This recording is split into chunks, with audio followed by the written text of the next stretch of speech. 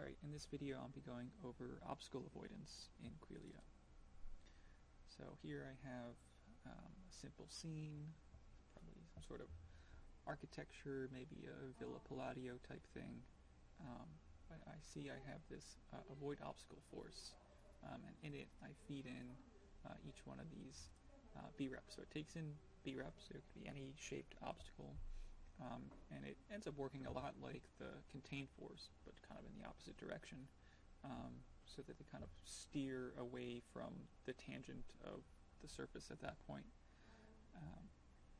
So they may end up, intersecting with the objects a little bit, so it's not like a bounce, avoid obstacle or anything like that. But usually, if you set it up right, you can get pretty good results, like here. So here I have the avoid obstacle combined with avoid unaligned collision, so that they don't walk into each other, as well as a contained force to keep them contained within that environment.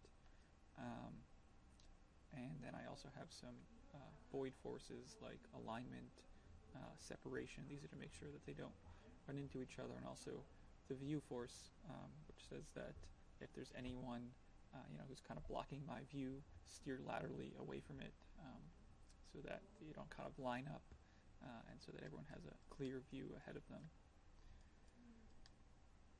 So that's all I really had to say.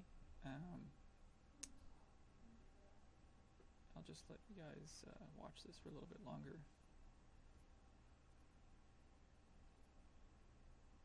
You can see I'm previewing the avoid obstacle force here, so you can see when it's being applied when you see those little arrows come up.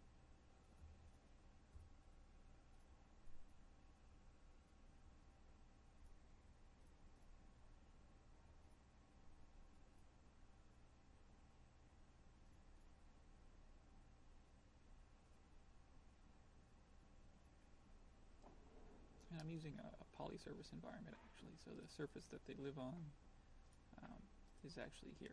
It's their surface.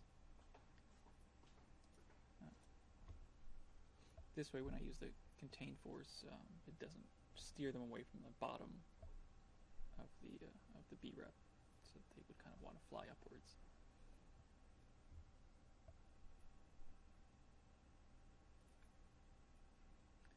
Alright, I think you get the idea.